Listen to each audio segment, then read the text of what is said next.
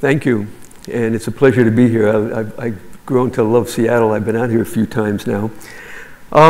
What I'm going to do, of course, talk about typography and how it has been part of my work. And before I do that, before I talk anything about design, I just want to talk a little bit about my entire career and some of the experiences that I've had along the way. What you're looking at here is the beginning of my, well, it's my homepage on my website, but this is the work experience that I've had starting in school at Pratt and going up to that 68, which is the Olympics. And I've had quite a bit of experience since then. So I'm not going to talk about everything. So I'm going to show the things that are near and dear to my heart. And of course, the Olympics is a big part of that. So if you'll indulge in that, I'd just love to explain some of the things that happened. And in fact, I have to say something. In New York, I was invited to speak at the Type Directors Club. And I went over and I said, you know, God, I studied industrial design. I don't even really know that much about it. I felt very insecure. And I don't know that much about typography, really. And they said, well, what the hell is Mexico 68? And oh my God. So there's a whole other angle that I've come at typography from. And I'd like to talk about that because it has to do with, of course, branding. And it has to do with the third dimension. So, okay. Now, I have my studio in Manhattan, right across from the Museum of Natural History, that central circle. I went to school in Brooklyn. And I grew up in Kearny, which isn't that far from Manhattan. I was born in Newark, New Jersey, so I'm kind of a local boy in the area. One of the people in my life, and you know, all of us that are in the creative arts have probably had experiences that have been not only memorable, but very helpful as far as things that we do in our profession and in our careers. My grandfather was my favorite guy in the family, and he was an engineer on the Lackawanna Railroad. And well, this is me when I was about, I don't know, 3, 4 years old, and that's him after he was retired. He told me a lot of stories. Now, he was out west. He was in the Spanish-American War. He was out west after that to kind of cool it. And he was out there when Billy the Kid, of all people, were out there. And he actually met Pat Garrett, the guy that shot Billy the Kid. So, okay, I got all of these stories, and of course, I didn't know anything about design then, so I wanted to be, that's him, and of course I wanted to be a cowboy. Okay, I was the kid in class that could draw. I imagine a lot of you had that same experience. My father was a fisherman, and I spent a lot of time out on the Atlantic, and any of you that are, and you're very close to the water here too, so you know the aesthetic that comes off the sea or that type of, you know, kind of no-nonsense aesthetic is quite beautiful. The compasses, the rope, the knots, and all of that. And that was really important for me. I had a lot of that, and it has made a big impression in my early life. I did a lot of work in factories. I paid my way through college by working in factories. My dad was, he was Second World War, and he became alcoholic, and I didn't really have a dad in my young life, so my mom, she raised me. So we were fairly poor, so working in the factories was really helpful as far as getting me through college and so forth. I really liked the Rams, and I liked them because of their helmets. So this was probably one of the first, I was like 13, 14, 15 years old, and I just loved this helmet. And not only that, I loved Bob Waterfield. They had Crazy Legs Hirsch, they had Bob Waterfield, he was the quarterback. And I wanted Bob Waterfield's autograph, so I had an idea. I thought, I knew Bob Waterfield was married to Jane Russell, so I drew a picture of Jane, and I sent it to Jane, and I didn't hear anything for about 6 or 8 months, and I thought, well, I tried. Then I got a letter. Isn't that lovely? And you know, it's these things are like epiphany moments. She said, thank you so much for the sketch. Your work shows definite promise. All of a sudden, I liked Jane, but also I got Bob's autograph also. I did sports. I did football, I did basketball, I did boxing. And my boxing career, I was in a boys' club, and it lasted, I remember, exactly 4 fights. And as you get better, you get in with better guys. And I was doing pretty well, and I got in with a better guy in my 4th fight. And I really nailed him, and all of a sudden I'm sitting on the seat of my pants. He hit me with a counterpunch. So I figured there must be something better than this. I'm not so sure I made the right decision, but I ran for, this is my first poster actually.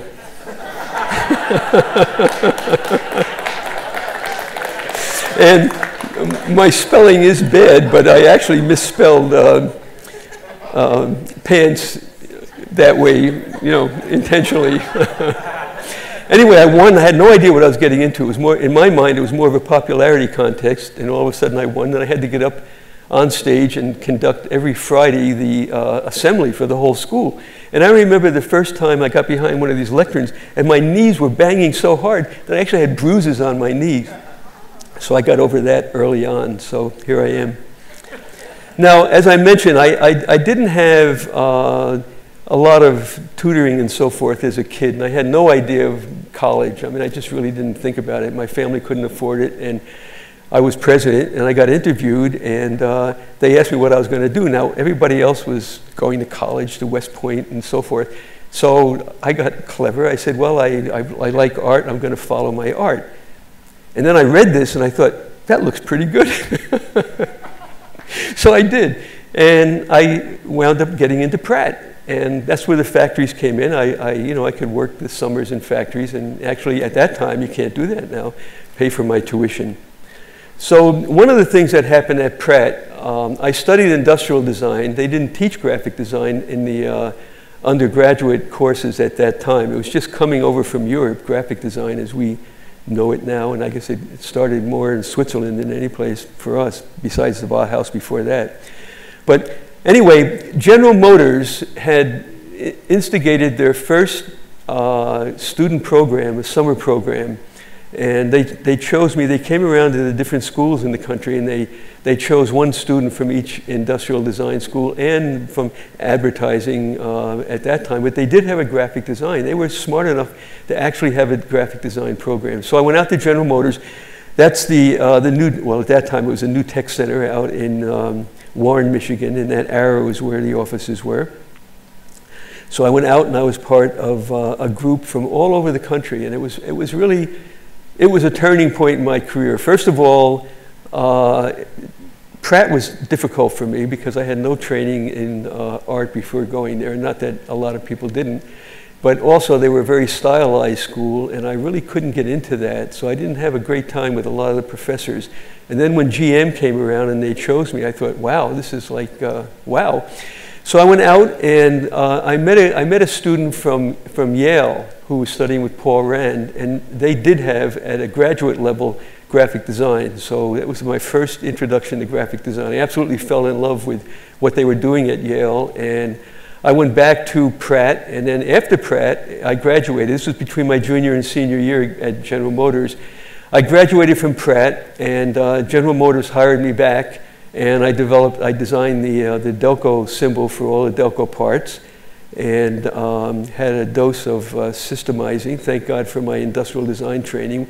I did a packaging system that served 1,200 different packaging sizes and shapes and so forth. So this was quite an experience. It was so much of an experience that I had to go in the military, and I didn't want to go back to General Motors. I had enough of that.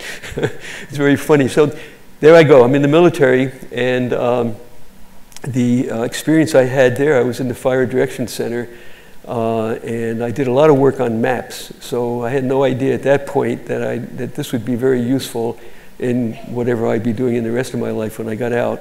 I got out, and everything was slow in New York then. I didn't want to go back to General Motors, as I mentioned, but I didn't have any other work, so there was a small office in Detroit, and I got hired there. I went in and I found that they were doing a show in Zagreb, Yugoslavia. So I got hired to do the graphics. So this is me in Zagreb after I got out of the military. And this was another one of those epiphany experiences. The theme of the show was for the Department of Commerce. It was at a trade fair. And the theme of the show was construction use of leisure time. And I took the idea of time being the hourglass and day and nighttime activity, and that was the logo. Now, Detroit was really full of beans at that time, so I suggested when we were designing it that we do an entry gate based on this. We designed it, we built it. You know, I mean, it was like, this is the biggest thing I've ever done. And also, we vacuum formed the logo, shipped it over to Zagreb, and did a fence around the whole site. So I was into taking graphics and going into the third dimension quite early in my career. After that, things did loosen up in New York. We had the World's Fair, and I got hired by Irving Harper, actually, at the George Nelson office. That's George. And to do the graphics for the Chrysler Pavilion at the World's Fair. Now, the pavilion was an interesting site. It was not just a building. They had like 5 different buildings. So all of a sudden, I was involved with something that was kind of wayfinding without even knowing it even existed. So I developed a pointing fingered hand, and for 2 reasons. One, I made a VIP button out of it, so all the kids, it was for children, I should mention that. The whole Chrysler Pavilion was for children. And when they entered the pavilion, we gave them a VIP that they could wear, and it was great because it got all over the whole fair site in New York with the VIP button. And then I experimented with how do you get people to these 5 different pavilions on the site. And that's what we did with the hand for that. So I really got into wayfinding in a very early time. Now, the factory work that I had done earlier really became very handy because they had things that the whole point was to explain to children how cars were made and so forth. And they had a production line ride. And I thought, well, you know, cars are made in dangerous places. Why don't we do safety posters for the kids too? So I did these. And then Howard Miller picked it up as a product, and I continued working on these after the fair. And it's all based on this little kind of work guide, and I put him through all the things that you have to be careful of at you know, any kind of a factory.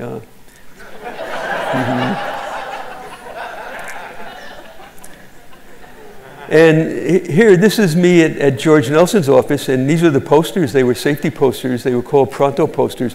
And big companies like DuPont, they had them in all their factories. So that was a very interesting experience. Another experience of doing something graphic and systemizing it, making a system out of it. Now, it was during this period that one of the fellows that I worked with at the Nelson office had a brother studying at the Royal College. And he said, you know, if you're going over, I was going to go over for a vacation to London. He said, I want you to meet my brother. So I met his brother, and it was during that period at the Royal College that I met Peter Murdoch, who had just graduated, and he had a choice of going any place. He had won a scholarship for 1 year of going any place and doing whatever he wanted. And he wanted to come to New York. And when Peter heard I worked for George Nelson, he majored in furniture design.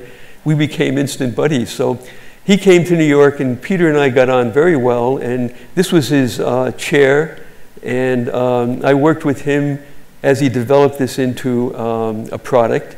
And at that time, I was thinking of doing something else besides continuing to work with the Nelson office. So we were going to start an office. Well, one of the fellows I worked with at the Nelson office had worked on the Mexican Pavilion at the New York Fair, and then he came over and worked at the Nelson office. So I found out through him that there was going to be a competition to do the graphics for the Olympics.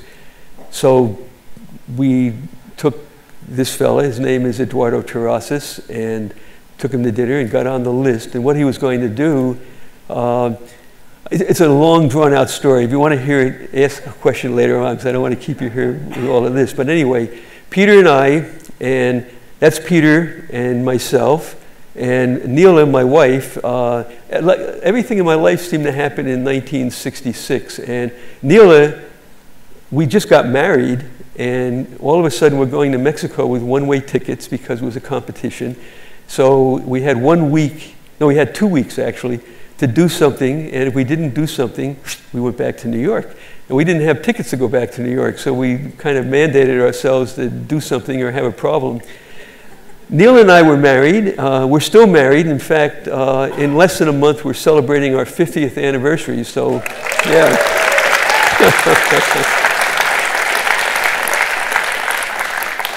So, okay, we go to Mexico. Now, you know, this was back in 1966, and computers weren't very prevalent then. So everything we did was by hand. And I still keep my drawing tools in a jar.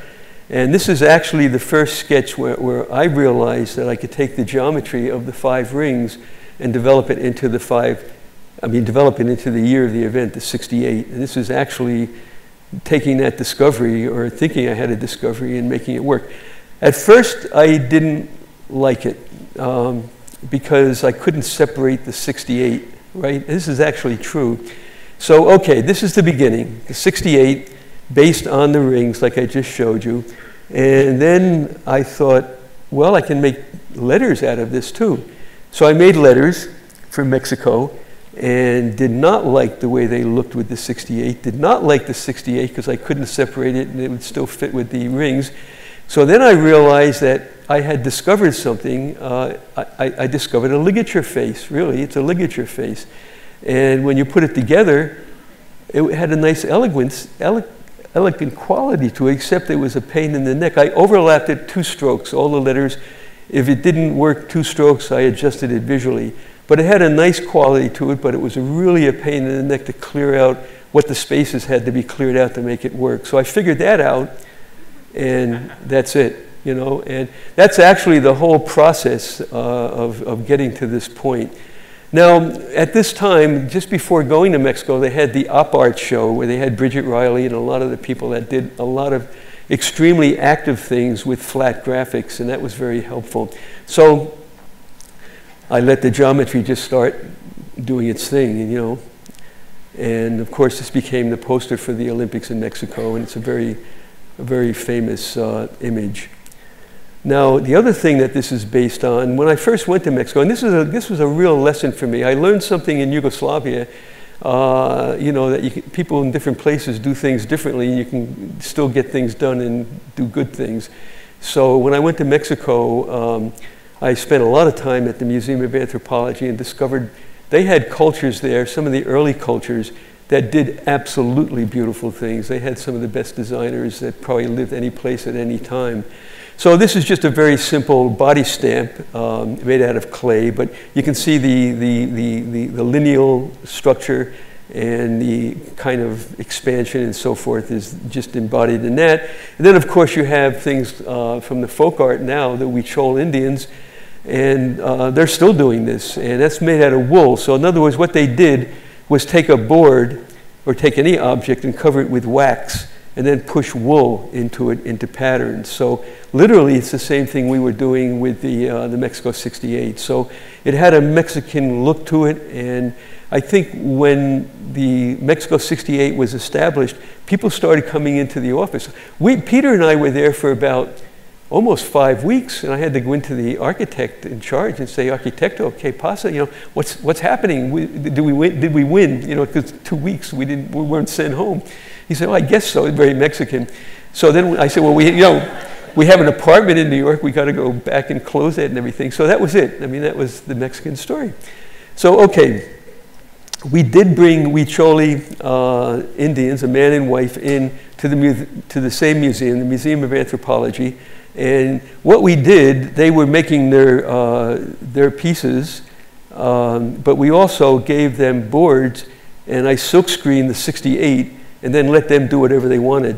And this was really lovely. We got quite a few of these, and it was nice to see empathically what they did with color. And this was helpful to get into the spirit of color. I mean, color in Mexico are kind of the same.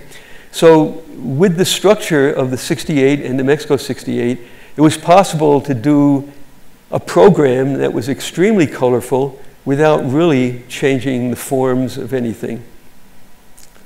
And you can see in the foreground here, every week we had a publication, and the top banner on that was always a different color. So, and of course, we had a lot of publications. The publications department became its own entity. I kept my staff, there were about 5 of us throughout the whole program. I find I worked effectively in a small group. I radiated everything. I had to do a series of stamps on a lot of diverse subject matter, so I just radiated everything. It looked like it was part of the program. It was very helpful in that sense. And of course, we did radiate everything. This is the entrance, exit areas of the stadium. very large scale. And these things were absolutely beautiful when you flew into the city and saw these different installations. Now you can see here, you can see the pencil lines. I mean, this would be a no-brainer to make a large print and put it up as a billboard. They had to paint it, and I was so impressed with these people. I mean, they just had such beautiful, beautiful visual skills. Julia's wife, Peter's wife, Julia Murdoch, came over eventually, and I worked very closely with her to adapt the graphics to the uniforms. This has just been put into the permanent collection at MoMA in New York, this whole series of uniforms that we did. So, I mean, this still looks good. And then also, I worked very closely with Eduardo, the fellow that I initially worked with in New York, and we did the Mexican pavilion for the Triennale in Milan, Italy. And the idea here, I wanted to just take a print of the Mexico 68 expanding, do a mirror image on the wall, and just connect them on the walls. So that's it. And that's the model we did, and that's the actual pavilion when you looked in. I mean, this is really, I think it's one of the nicest experiences I've had as far as taking typography and putting it into the third dimension. Now, I'll mention briefly some of the things because I don't really separate typography and iconography. I see it all as basic communication, and they work very well together, or they don't, and you can eliminate one and use the other. So it's always a matter of what are you trying to solve that dictates what you use to solve the problem. We developed a series of icons. Now what we did, we focused on a part of the human body or a piece of equipment for each of the icons. This is track and field. When the event took place in water, we made that part of the icon environment and then expressed what the event was. Now here's another thing. Now this, I have to say, Remedios Vasquez, he's actually the architect who designed the Museum of Anthropology in Mexico. I guess I have to tell you some of the history of this. The Olympics were brought to Mexico the first time to a Latin American country, by Lopez Mateos. He was a former president of Mexico, very into sports. He brought the Olympics, and during the process of organizing, he was the chairman of the Olympic Committee. He got very ill, he went into a coma, and he eventually died. And they made Remedios Vasquez the chairman, and he was the guy that did the Mexican pavilion in New York, who Eduardo worked with. And when he went back to Mexico, he designed, his office designed the Museum of Anthropology. Now, this is where our success really, I mean, my contribution was important, but what he did, and he always did it, and when he did a Mexican pavilion at an international trade fair, you'd go to that, and he did it in New York at the World's Fair. You'd go to it, and you're in a very contemporary environment, very contemporary architecture, but you knew you were at a Mexican event or a Mexican structure. And I just loved the way he did that, and we did it for the Olympic Games. And he had started, before I went down, with a group of students using the image of the glyph systems that came out of some of the early cultures to develop the icons. And some of the icons were already started using this system. I did around 90% of these, but that was really the impetus that really made the program so Mexican. And you can see here. Now, another thing that was going on at that period, I mean, working on the Olympics, yes, you have an international audience, you try to eliminate language. We had to work with 3 languages. We had to work with Spanish, of course, we had to work with French, and we had to work with English. So we had actually 3 publications, one in each of those languages, but when you did a sign that had any language on it or a ticket, you had to have the 3 languages. So we tried, excuse me, but we tried to get rid of all written words as much as possible. So as a result of using the icons, the Olympics was a natural. But when later on, and even during the Olympics, when you mentioned doing icons, people would say, that's for illiterate people. And I really learned that you can do a lot of messaging very, very effectively with icons in this program and the Metro, which I'll show you in a little while. So, that was back then. So it's always been a pretty hard sell from that point. Now, we used icons without words in the streets. Now we all use icons in everything we do. I mean, we're all probably sick of icons because we navigate our virtual reality with icons, and people, you don't think they're for illiterate people anymore, and I don't think anyone in the world does, so they become a real part of our environment. And I was really lucky because I got into it early, and I did a lot of systems based on if they work, use them, and try to make people realize they work. So we developed a cultural program of icons. I'll just take a little sidetrack here because, you know, everything has been really fun to do up to this point. During the time just before the Olympics in Mexico, they had a student revolution, and one of the symbols that we did was for peace. And not only in Mexico were there problems, but Martin Luther King was assassinated, and I was working during the program when that happened, and the Mexican government asked me to do a stamp. They were actually the first government in the world to issue a memorial stamp for King, and I happened to be there and I did it, so I'm very, very proud of that. The students were using the images that we developed for the Olympics out in the street as anti-government posters.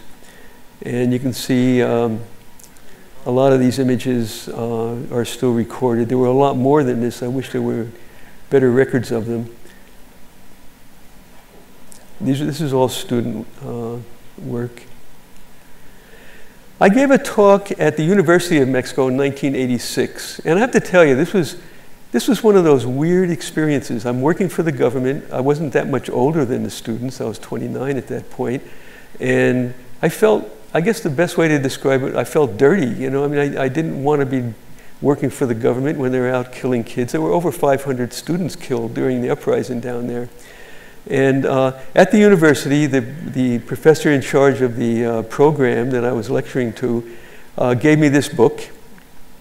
And he thanked me, a very special thanks. He said, I want to thank you for giving us and giving me personally, I was one of the students out in the street making these posters, a language, a graphic language, a visual language that we could be anti-government with. And it was like a weird experience. I got very emotional. I had a hard time talking after he said that. It was like having something lifted off my back. I felt like I was participating. I wasn't just there not doing anything. You really couldn't do anything. I could have quit and went home or something, but I didn't. And now this is the logo for the memorial of Tlatelolco, which is where all the students, most of them were killed. So the rings are gone, but now I brought the dove back, and I hope this one sticks. Now, other things, I'll just briefly touch on a couple of things here. I used a technique that the Greeks used, the silhouette, and I did a series of postage stamps, one for each of the 19 events, and designed the stamp so if you took the stamp and put it next to itself, the action went through the whole thing.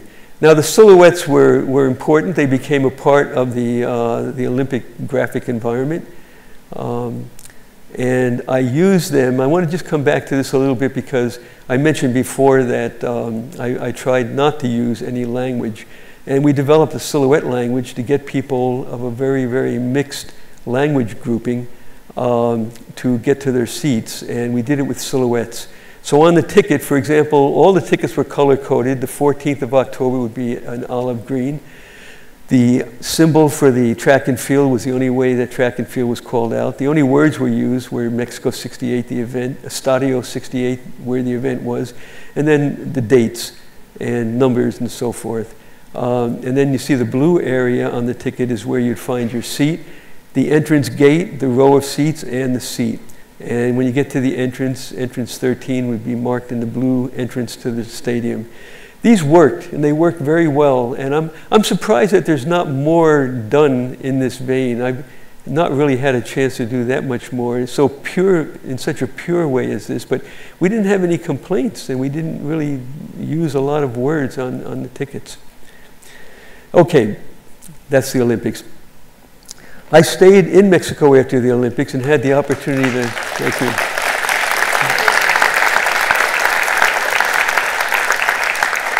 I hope I didn't give you too much Olympics because I just love that program so much and I love talking about it. And I could stay here for another hour and talk about different details and so forth. But anyway, let's go to the metro. The metro, these are my early sketches to do an image, identity image for the metro.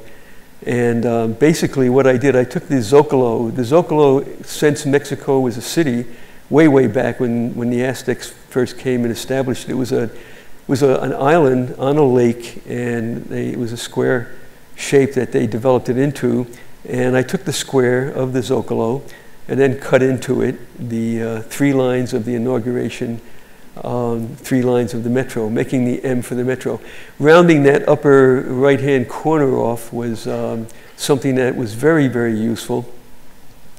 I developed a typography based on the form of the metro, and what I wanted to do was keep it a very geometric, extremely geometric. There was microgramma, which was not geometric. It was a rounded corner type of face, the Italian face microgramma.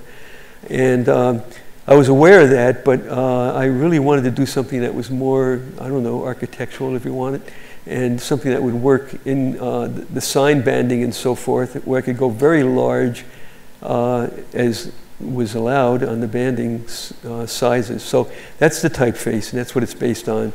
The M itself, we use the color orange because all of the trains are orange. They still keep this tradition going. Now this is where the rounded corner became really important. It gave me a background shape for the icons. We developed icons for all the stations. Now this is where it was a little difficult because when I had the idea and I thought, I suggested it, and they said, what do you want people to think we're a bunch of illiterates here? We're going to put icons on the stations. And I went through a pretty elaborate presentation to show them how on signs, how historically they would bring, it was like excavating history in the city. People that lived there could learn about their city. People that visited could know more about the city and so forth. And it worked, and we did it, and the system still has, it still hangs in there. This gives you an idea of some of the relationships of the icons. This was the first line, and the crossing of the blue and the green lines. So there you see the blue and green, and this was the first map that we did, and it was just literally lining up the icons. And that became really, I think, the most important thing that allowed the system to still be in use, because they still put these line maps in the cars. When you're on the train, if you have an idea of where you want to go and you can describe it, if you're from China, you don't have to read anything. You can tell your friend to meet you at the Grasshopper station or the, And that was something that I didn't really think it through to that point, but in some of those icons where you couldn't do that, the system doesn't work as well. So anyway, that's the line map. And as I mentioned, if you're going to Balderas station, you can say, I'll meet you at the station with the cannon. And there you can see the name. It's really fills in the whole sign band. I never understood, I mean, I've been in SEGD my whole life, it seems now, and there's been a lot of studies on typography and everything. As far as legibility is concerned, there's never been a problem as far as legibility with this face, and I don't know why, to tell you the truth, because a lot of it has to do with ascenders and descenders, and so I don't want to study it. It's still been going on, and I'll show you a little bit more of it later. My daughter, Stacy, was born, so she's officially a Chilanga. My wife, of course, is from New York, but a Chilanga is a girl born in Mexico City. These are my 2 assistants. Pancho on the left I brought over from the Olympics. The Quinones, Arturo, was given to me as a translator, and he was an architectural engineer. And it was really the 3 of us that put the first 3 lines together and all the signage and everything. Here's the symbols for the first 3 lines. Now they have 12 lines, and they kept up the system. And some of them are good, well, some of mine are good and some of them aren't so good. And they carried that tradition through, but it works. And I'm very proud of this because I think now it's starting to get a lot more attention internationally because, all the maps and so forth are looking the same. And one of the things that I learned in Mexico is that cities are like people. They like to be themselves, and as graphic designers, we can help with that actually, and you can get more support from the city itself if you do it in a way that's sensitive to who and what the city is. Here's a good example. This was last year. They had an uprising against a project that was happening, a big development, and they were talking about the city stealing the land of the people. Now, the land of the people were these 4 areas around line 1, and they had 4 of my station icons in a bag that was being taken away by, you know. So there it is. It's part of the city.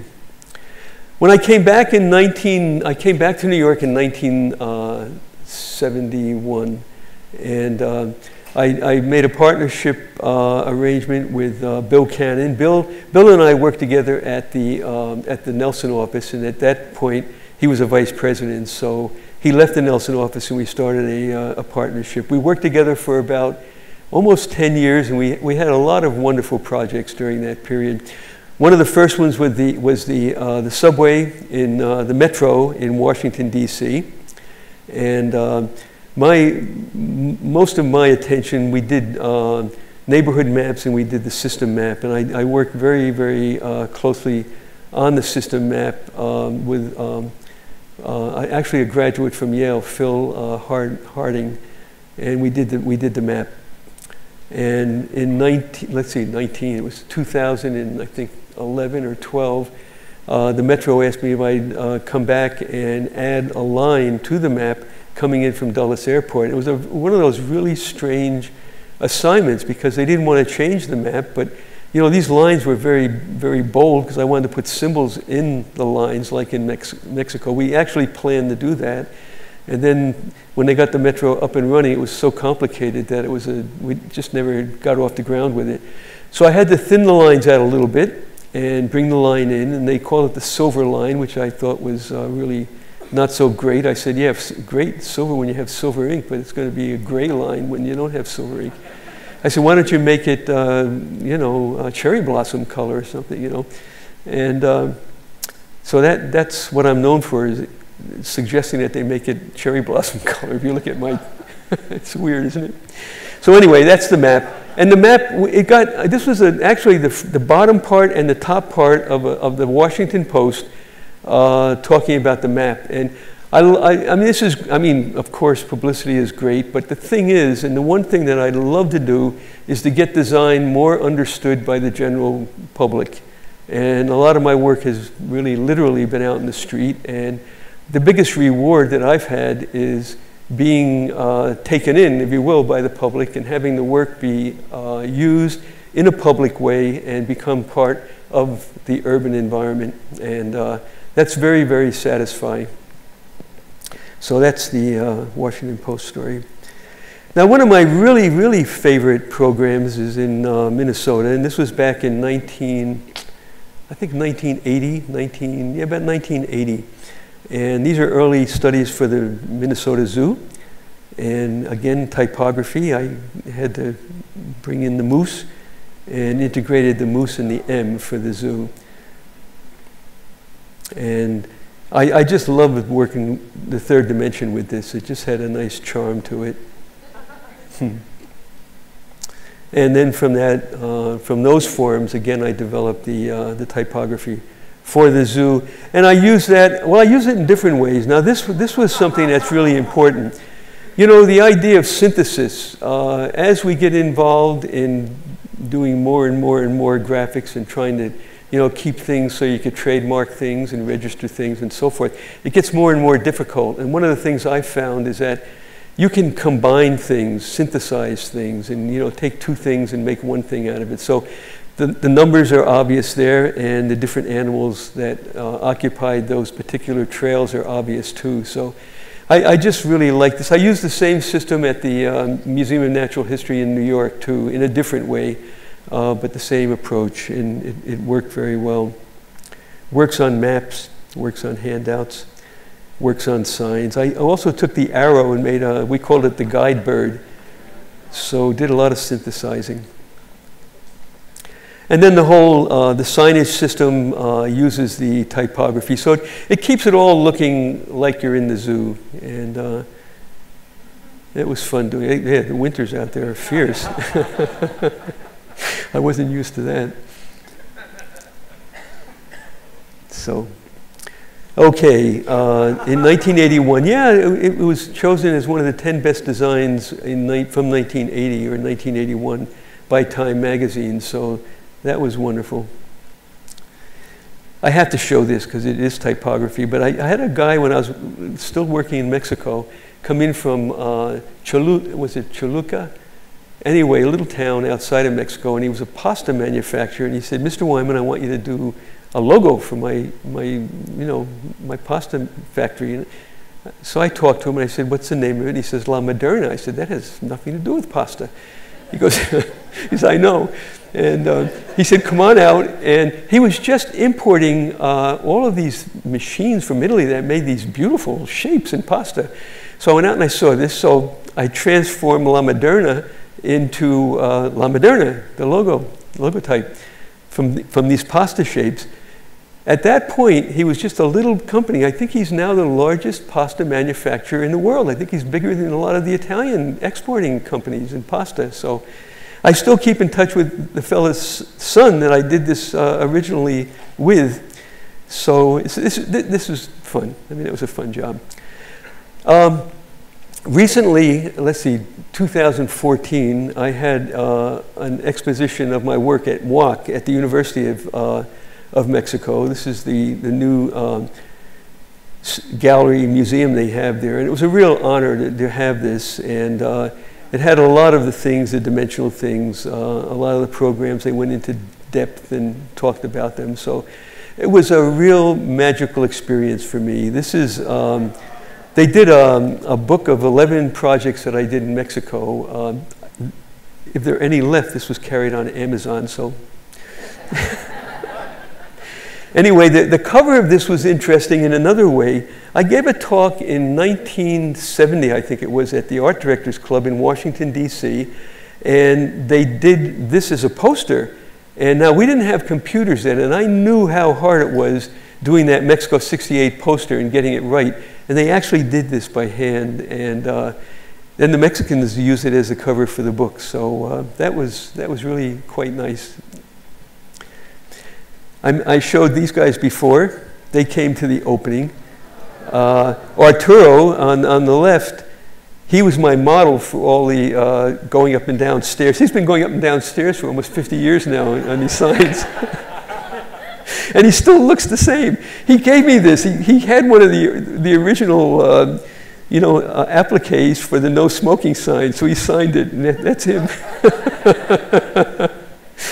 So it was magical, I have to tell you. That's my daughter, the baby back at the Metro. That's her daughter, my granddaughter, and actually the poster that I did, the handout and the poster. This is interesting. I did this poster for the show at WAC, and it's called Urban Icons. And when I did the poster, I thought, put these things into space, and it was a very interesting experience because you can literally build up space with things that you normally put out in space, and it was a nice play on all of this, and that's the poster. And I used this during that period of the exhibit also SEGD is, I was on the board for quite a few years, and I just love the organization.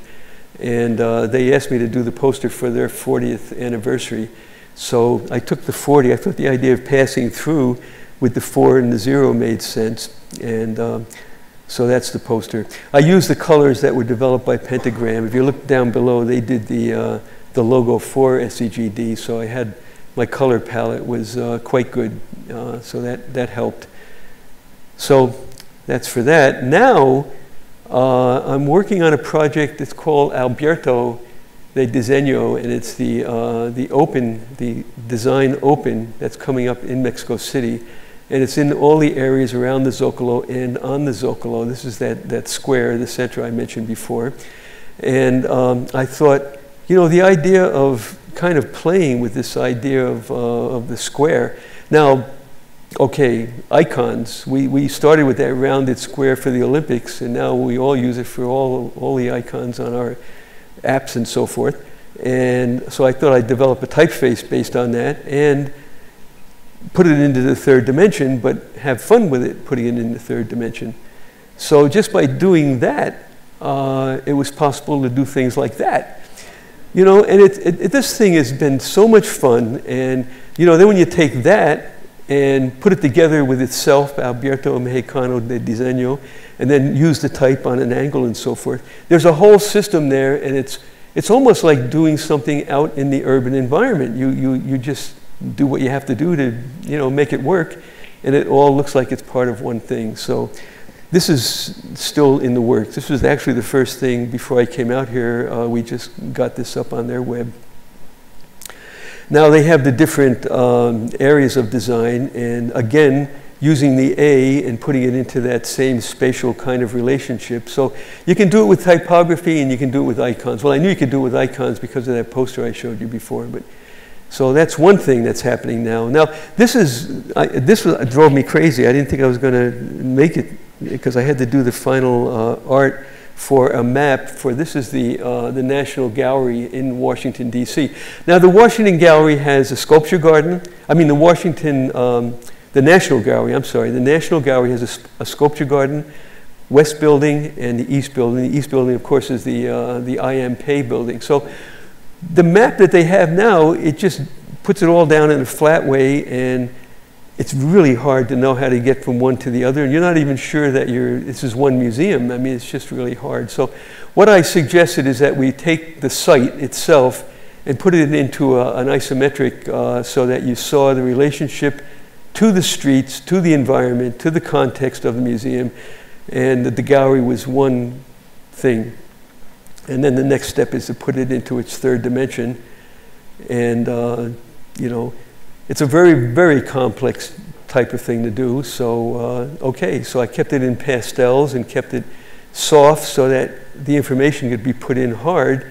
And you get all the icons, so you know where the elevators are, you know all of the horizontal connections, and you know all the vertical connections. So you can actually, with, you know, a very complicated site, I hope, you can navigate it much easier and at least understand that, you know, what's going on. So that's the last thing that I've been working on.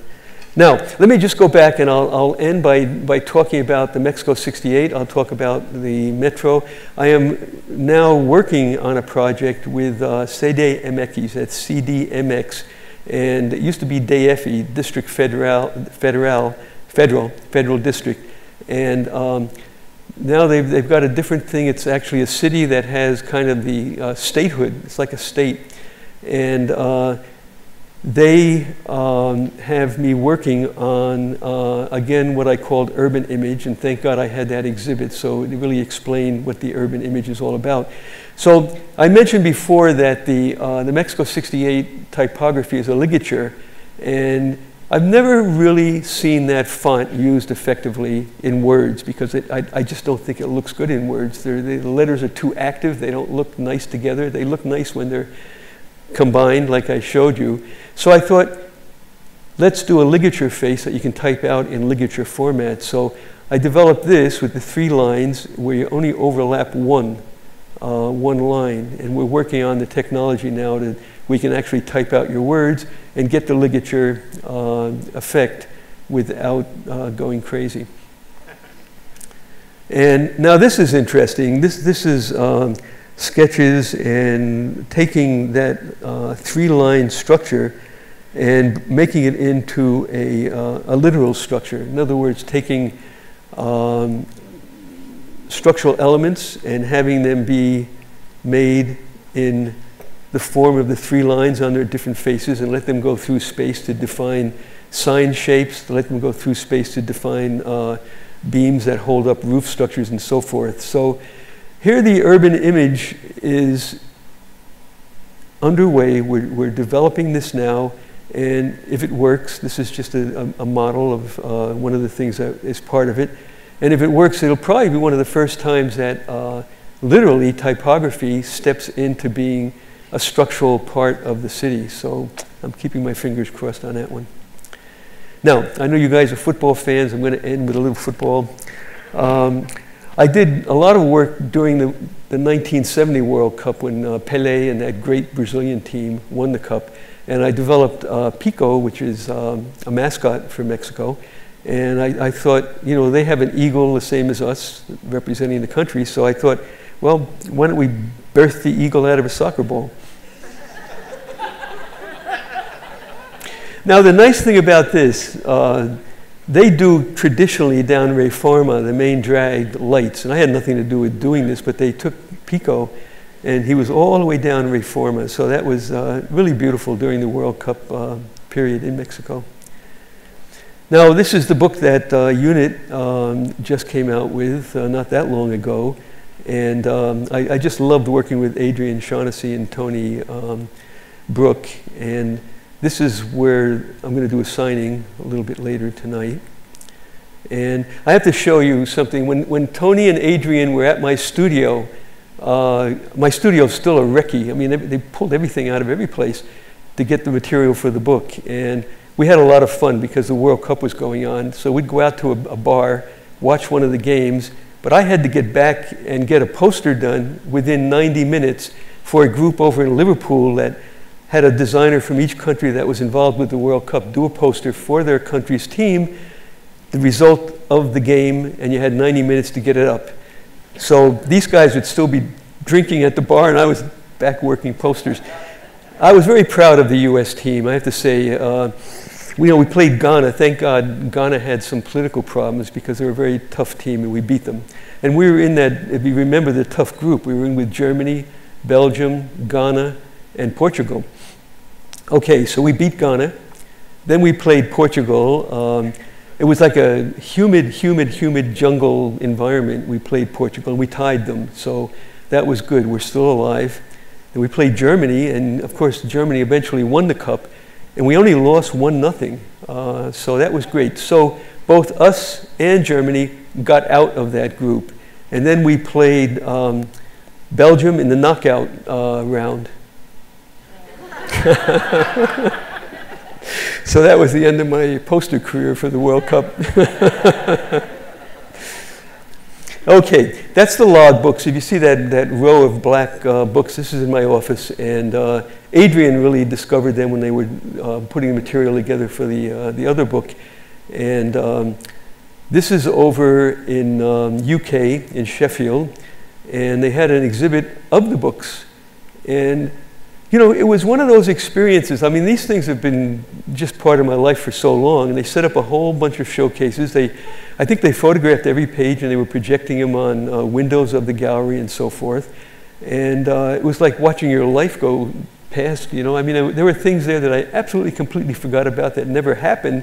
And they were ideas that, you know, you love them at the moment, and then for whatever reason, they don't happen, so you kind of get off it and get on to something else. And it's quite an experience for me to go through the, you know, to see. That was New York Block Associations. Anyway, all of these sketches and early ideas are in these books. And the books are getting old. They are old, in fact. I'm getting old, but I have gotten better with my posters. They asked me to do a poster for Obama for his first campaign in '08. And again, that's my Obama poster. So, I'm still doing it. Thank you.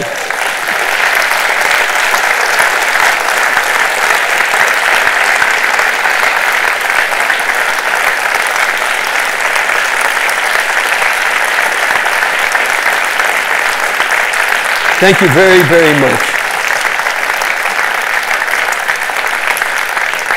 You know, I'd love if you have questions, and don't be afraid. Anything you want to ask me, I'll do my best to answer, because this is really the part that I enjoy most, to see what's on your mind as far as what you're doing or what you might think I could help with or whatever.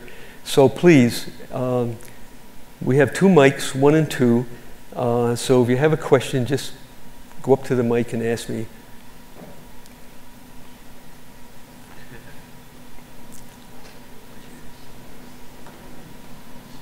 Great.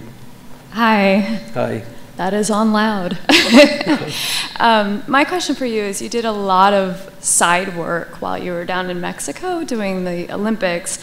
And I was wondering, we all know as designers, there's a lot of times where people ask, can you do this for me? And some of it's pro bono.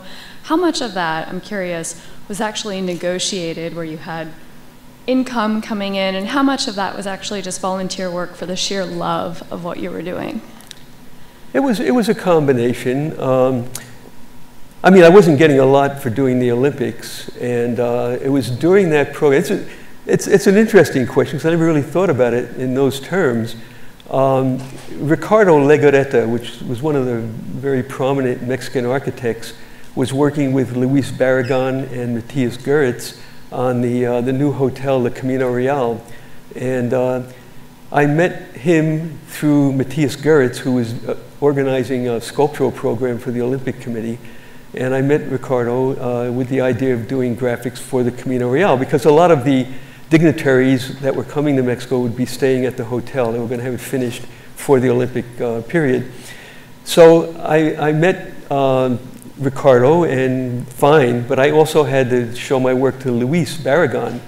So we went over to Luis's place, and you know that famous room that has the staircase kind of going up the side of the wall? It was in that room, and I'm showing my slides, and there were, you know, the first slide was upside down, and this is carousel tray, right? The second, they were all upside down.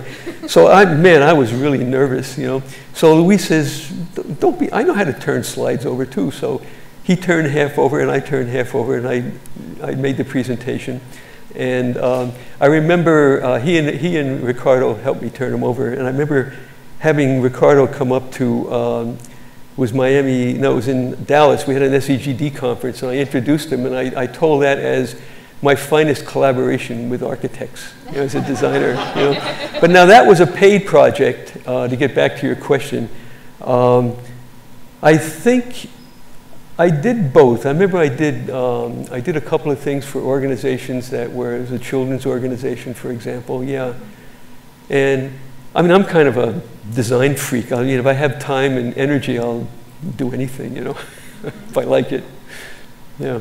So yeah, I did both, and I still do. Good. Yeah. Thank you. You're welcome.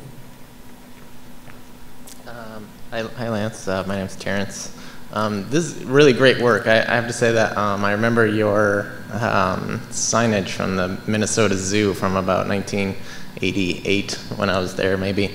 But I was curious if you had any failure stories that you could share with us too. I do. You know, I was asked this in, I did a talk at the Walker in Minneapolis, and that question came up, and I couldn't think of anything. And it was embarrassing, you know. Maybe I kind of pushed those things out. You know, now that I have these design logs, all of that stuff is out there now. But okay, I was doing a project, or I was part of a team doing a project up in Toronto, and it was for the underground, right? And I developed a program based on Toronto Underground City, and I did a little chipmunk. And I remember, I'll never forget this, I did a little chipmunk, and in my presentation, I had a map of the city, and I said, now, here's where all the entrances are for the underground. And this little chipmunk popped up in all the entrances, and it was very, very effective. And the program was called TUC, Tuck. I didn't know Tuck was a suppository. That was the end of my Tuck program, you know? It's not the end of it, though, because the client, it was last year, I got a little baby gold, solid gold coin from Canada, and they actually, it's embossed with a chipmunk. So, I mean, this is, I'll never forget the program now, and I'll never, if anyone asks a question, I'll never forget that that happened. So, anyway, things like that do happen. Hey, I just had a question. As you said, like, icons have just become the norm now, but they get very systematized to the point that I find a lot of icon systems are pretty dull. My question in particular, though, goes back to some of the Mexican squares where a lot of the shapes were round, but an icon like the horse was almost composed entirely of straight lines. So I'm wondering if that was personal preference, or do you think if that was more the tools you're using and like the tools we're using today? Yeah, that's a good question. I don't think it has much to do with the tools. I think when you're developing a system, there's a certain look that usually holds it together. You know, in a lot of things, I use the background shape, like I showed you that rounded on the Metro M. Actually, I didn't mention that, but the 68 radiating out to a certain point became the background shape for all of the cultural symbols for the Olympics. And that's one way of controlling things. The way that you form the things usually usually does have a really big impact on what the look is going to be. And I always think of an icon, especially an icon system, as of having a lot of layers of communication information. And the form is certainly one of them. And sometimes it's something I like. A lot of times it's something that I like because it's appropriate for what I'm trying to solve.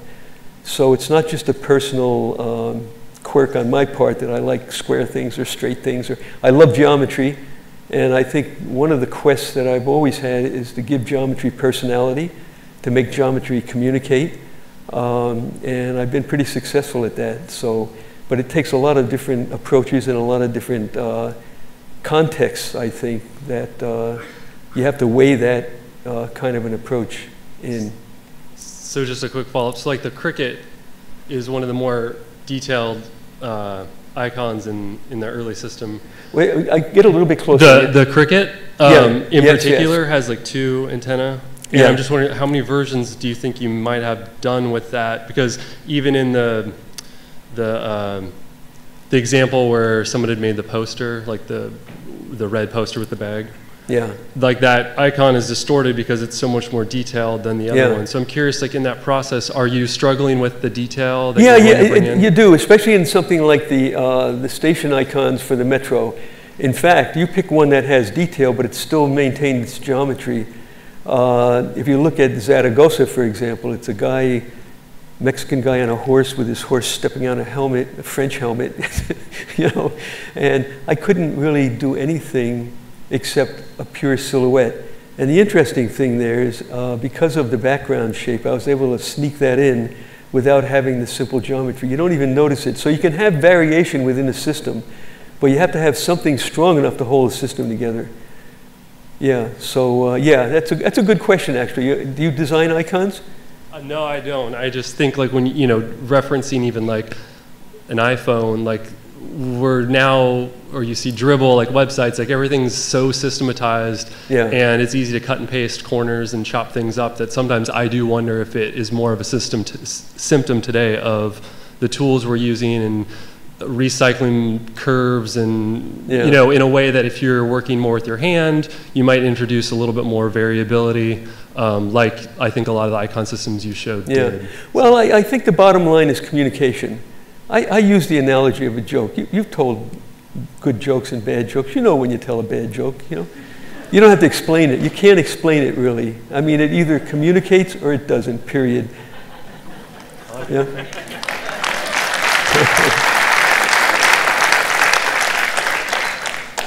I have a question about your influence.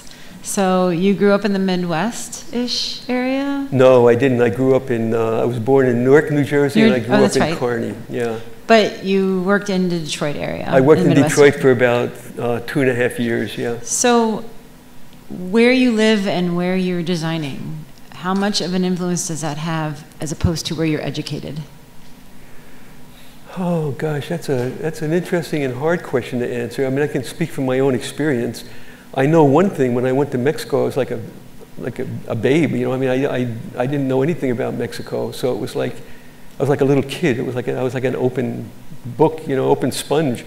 And I took it in, and I know that was easier than working in New York for me, because I know so much about New York, and you get, I guess what happens, you get attitude. You know, not good attitude. You get attitude that kind of gets in the way. And when I went to Mexico, I just saw things that were kind of amazing, and I was able to bring that into the work. What was a stronger influence? Like where you were at the time, or like if you're living in that area? I think the best influence, I don't think there is an answer to that. I think the best influence is you, yourself, and it's just a matter of showing up. I don't think it has to do with the place as much as it has to do with you, the person. Great. Yeah. Thank you. Yeah.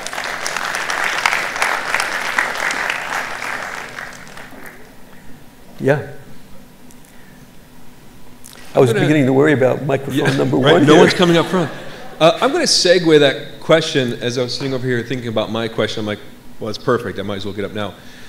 So there's a lot of young people in the audience. There's a lot of students here with us today. I'm an educator, so of course I'm thinking about them. And my idea, when I talk to the students that talk about their design voice, their style, and finding their own style. So when we look at your work, it's very Lance Wyman, no matter what we see. We see all of your work having harmony, although it's also separate and beautiful in itself.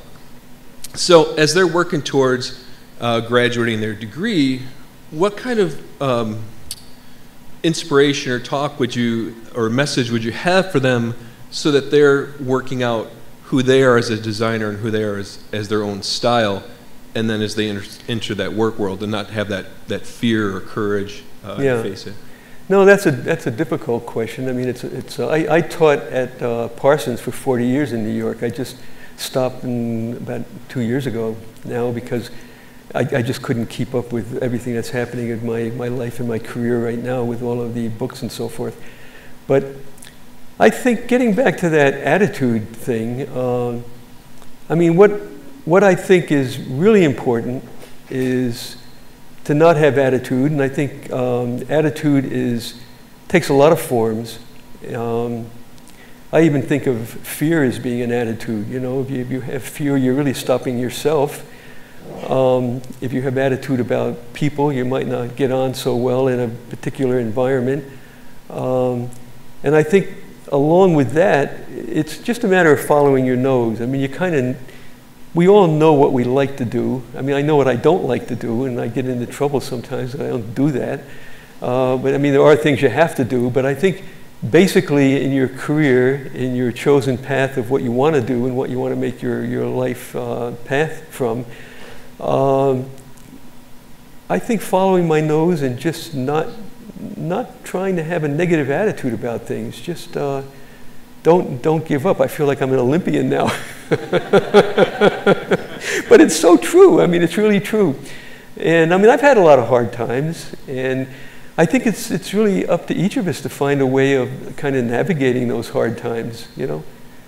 So, I mean, I can't give any more advice than that because I certainly don't want you thinking you have to do what I did or, you know, want to do what I do, because we're all very different, and I just love seeing people do things in a creative way. I will say one thing, and I think teaching has been difficult in a lot of ways because I think now with all the data, I mean, I'll never forget when the computer first came in. I mean, boy, when you could put shading in Illustrator, I mean, everyone was doing shading and they thought they were geniuses. Don't get snowed by the technology. Use it, but don't think you're creating something. It's like, you know, typists became designers when they first came in with the computers. And, you know, design is a very, very, very delicate part of our social structure as far as keeping quality, as far as keeping both quality communication and quality image, quality relationships. I mean, there's a lot of things that we can contribute to.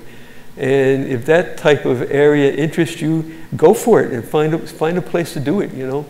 And don't get yanked around too much when you get out of school. I see so many students, they get out of school and they do good work in school, and all of a sudden they're working with a client or something that starts telling them what to do. You know, be careful of that. You don't have to be yanked around. You can leave, you can be aggressively confronting something. Try not to get yanked around. It doesn't mean you have to go out and be Donald Trump or something, but I mean, okay?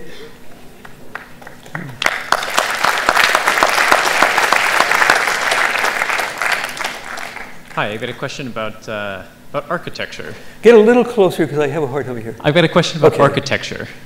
Have you ever wanted to be an architect? You've always, you've done a lot of great work, design work in 3D space. Did you ever at some point, or maybe here in the future, want to jump into more architectural-based projects?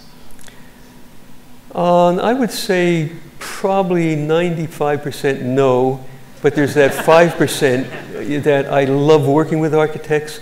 I've done, when I was studying industrial design, I did a mobile home at Pratt, and it won an honorable mention in a national contest as a student, and it was open to, you know. There's a part of me, I think, if I would have had the choice when I was looking at going to college and everything, I might have chosen architecture. I wasn't thinking in those terms. That seemed like a more elevated profession, especially back then. And, but I would say no. I'm happy doing the dimensional communication. I think that really, that fuels me in a different way, and I think good architects know how to do that too. So I like to, I mean, Ricardo Legarreta in Mexico, I mean, he was just so beautiful to work with because he integrated it as part of his architecture. You know? Yeah, that's great. So, yeah. Personally, though, no. This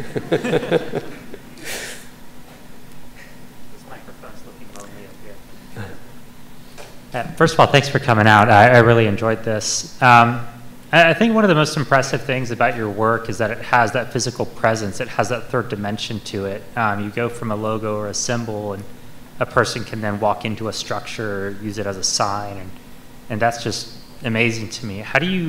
When do you make that jump to the third dimension? Is that planned at the beginning, or does that kind of get legs throughout the process?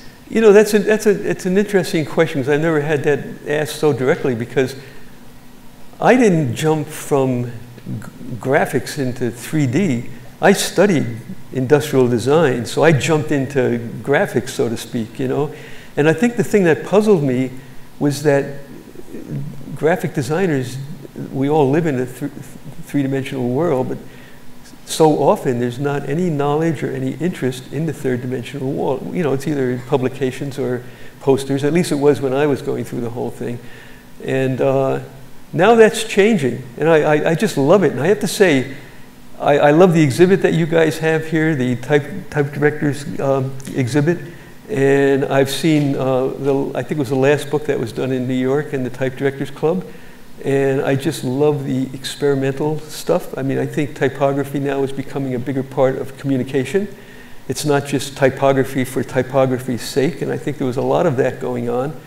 Not completely, of course, but now it's a more integrated part of the endeavor of typographic design, and it's conceptual problem solving, and it's graphic communication. And you know, that's a different ball game. A lot more can be done, and I love working with typography. I never thought of being a typographer, though, because I wasn't, and I still am not in that sense, in the strict term of typography. I mean, there's a whole world of typography that, I mean, I don't get so involved with because it's very intimidating for me. I don't understand a lot of it. But I do understand the communication part of it, and I do understand the finesse of refinement, which I think is very important. There's a lot of things that are important that I do understand, so, yeah. Thank you. You're welcome. Yeah.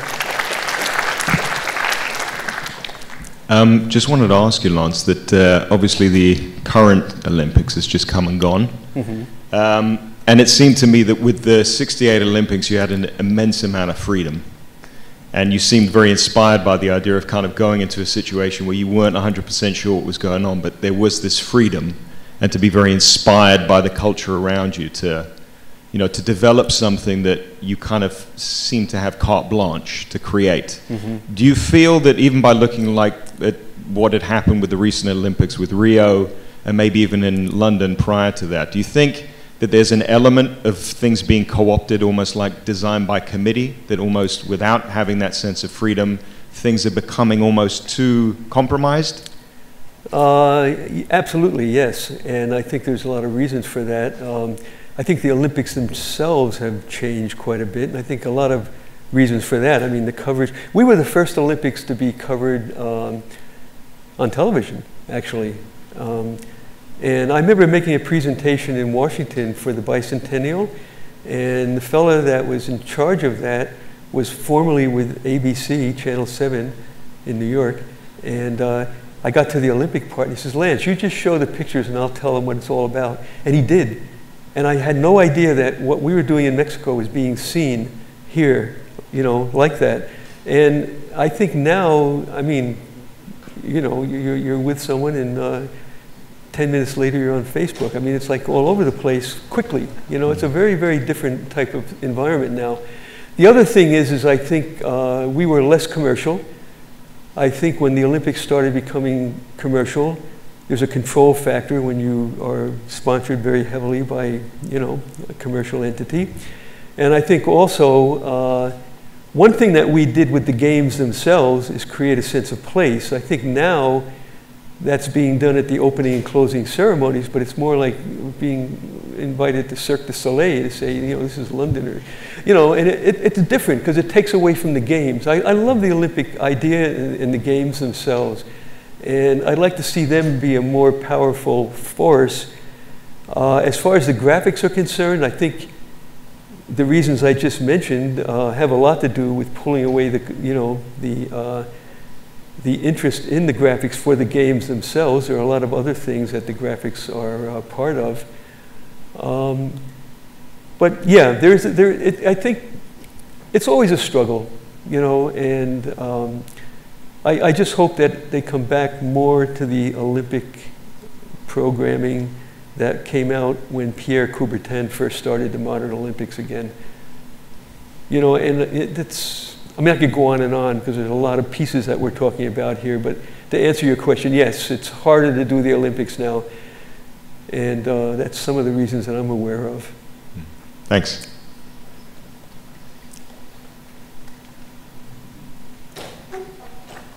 Can I go home now?